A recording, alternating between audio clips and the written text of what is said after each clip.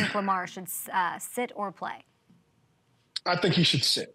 And the reason being is because the style of player Lamar is, he's not going to be able to take it easy back there, right? He's not one of those guys, I'm going to sit in the pocket and just chill out and go ahead and just throw this little 5-yard out route and just really calm. No, he is a maniac out there. He is trying to, run circles around defensive line, get the extra 5 or 6 yards. That is who he is. Yeah.